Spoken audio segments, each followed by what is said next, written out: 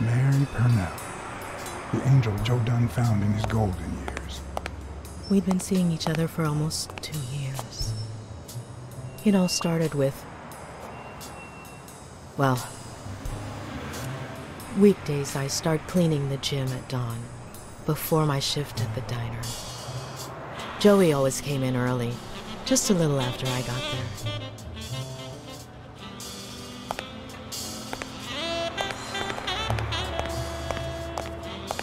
He used to say it was the best time for the worst task of the day. Oh, I know exactly what he meant. Paperwork. He just hated it. But that was just him. Instead of putting off the things he couldn't stand, he did them as soon as possible. One morning, he saw me crying. I was having a rough day and...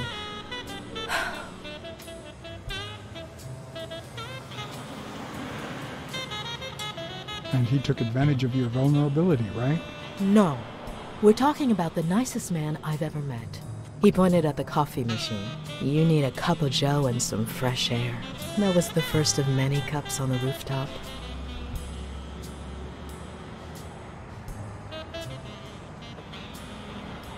Which is where Dunn seduced you. That word is a bit too much, Mr. Blacksad. You might be too young to understand this, but real love has little to do with seduction. One day, we realized those rooftop coffees were the best part of our day, so we began to spend more time together. But you never told anyone.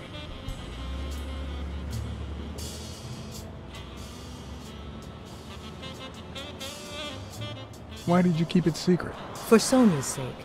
She and Joey drifted apart after her mother's death. He was afraid that our relationship would only make matters worse. Until one day, on the rooftop, we realized just how serious our relationship was, and we decided to turn those moments into a lifetime.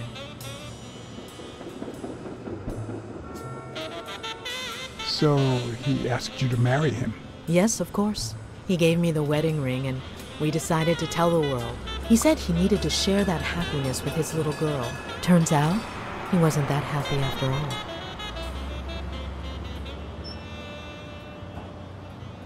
What about Yale?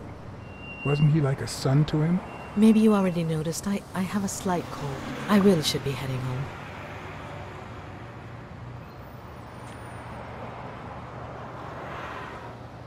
Maybe you should cover your neck. I lost my scarf a while back, not sure where. And now, if you'll excuse me, that's my bus stop. A pleasure to speak with you, Mr. Blacksad.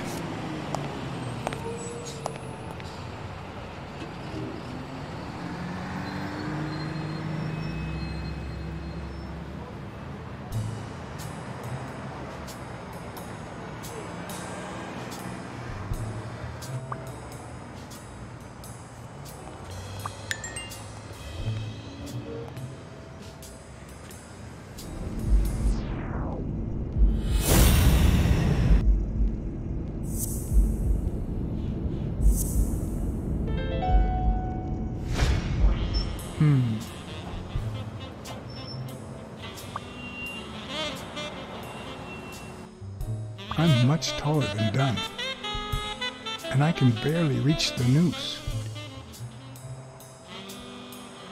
There's no way Dunn hanged himself.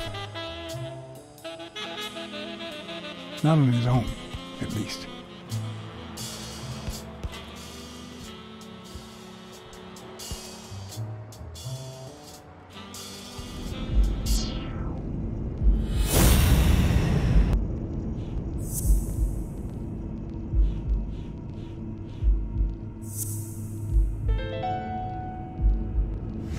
Christ. Did Yale kill Dunn just because he wanted to call off the fight?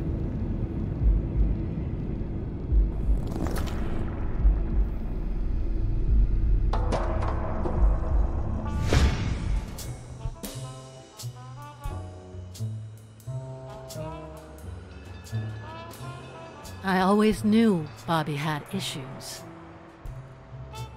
But I never thought he'd go that far.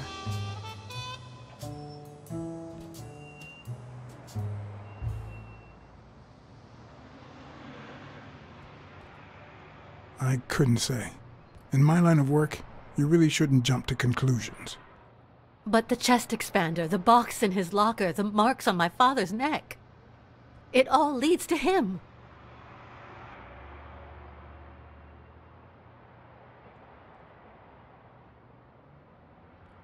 In any case, that doesn't change a thing. It does, actually. Now we know he didn't kill himself. My father's still dead, and you still haven't found Bobby Yale. Nothing has changed. Opening the safe and finding my father's will won't help us achieve anything. So please hurry. Time's wasting.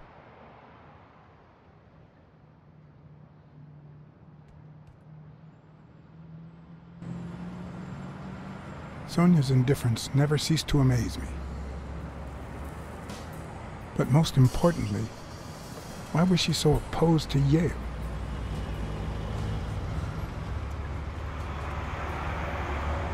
John Blacksad? I think I owe you an apology.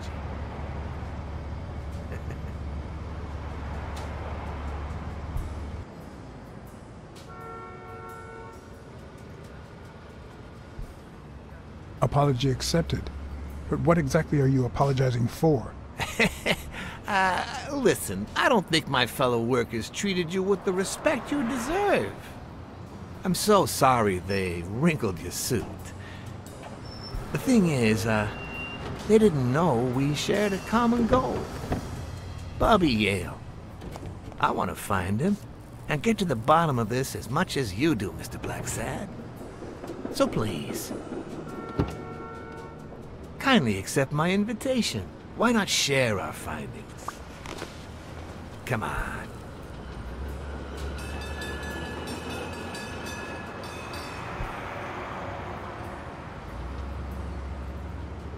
Of course.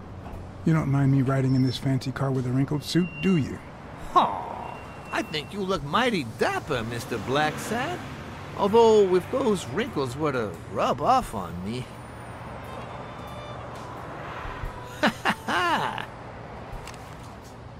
I always play it nice and safe.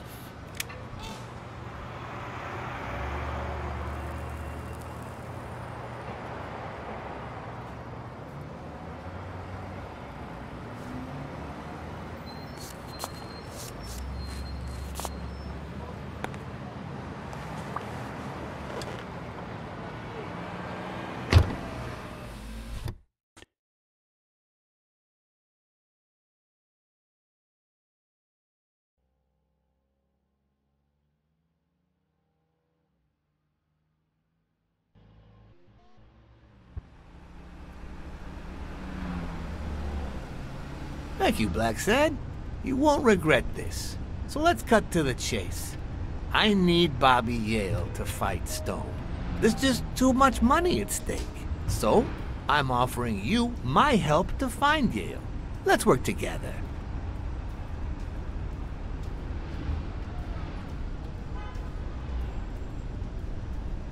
What kind of help do you need? A simple exchange of information. You're a good detective. And I, well, let's just say I have my own ways of making people talk.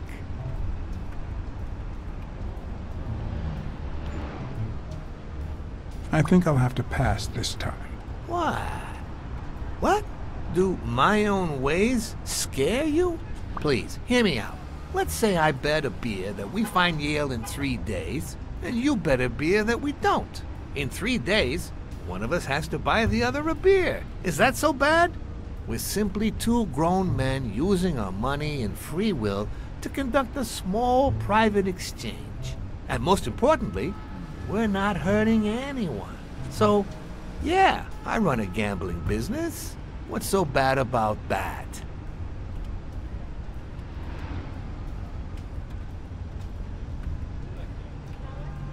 It's immoral, for starters. Immoral? I'll tell you what's immoral. The way our government is ruining America. We live in a so-called free country, a place where honest people can make a living, provided they don't hurt anybody. We're not communists. Well, at least I'm not. I would have never thought otherwise. As for me,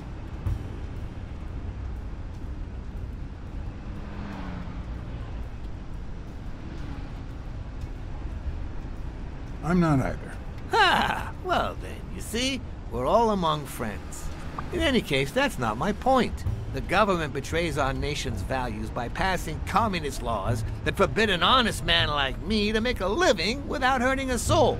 And that, Mr. Blacksad, is just wrong. I'd even say it's unconstitutional.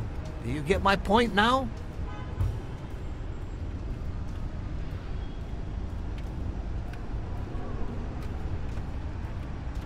Gambling is also immoral. Oh boy. Did you hear anything I just said? Anyway, when the government passes these laws, there's only one legitimate weapon the people can wield. The same weapon that turned America into a great nation. Civil disobedience. So, as the proud American that I am, it's my duty to disobey.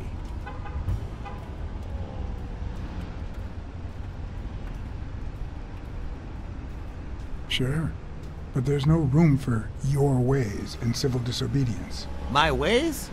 Oh, I know what you're getting at. But what's past is past. I wasn't always a boss, you know. No, sir. I started at the bottom, when Lucky Blitzen ran the show. Good for nothing.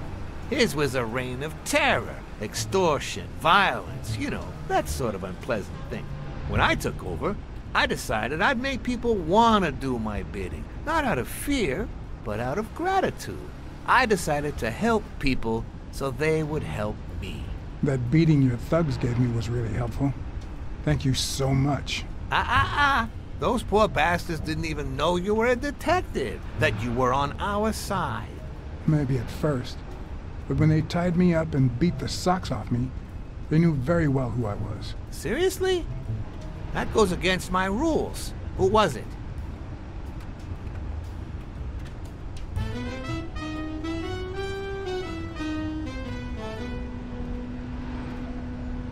It was just Wilson. That bastard. Don't you worry. I will have a serious talk with him. I cannot tolerate this behavior. Please accept my apologies, Mr. Blacksad. You see, a lot of people work for me. Many families depend on my business. Not only that, St. Christopher's Hospice practically lives on my donations. The widows of my late employees are set for life. Their kids get free schooling. The cops leave me alone because they know my business doesn't hurt anyone. On the contrary. And, it looks like we're here.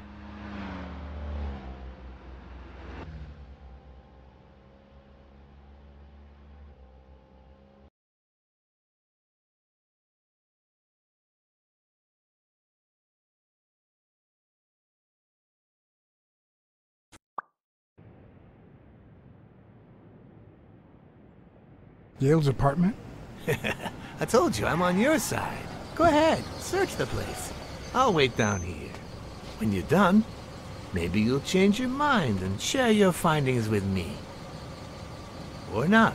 It's your call, Mr. Blacksad. I'll make sure you're suitably compensated. Wilson, come here.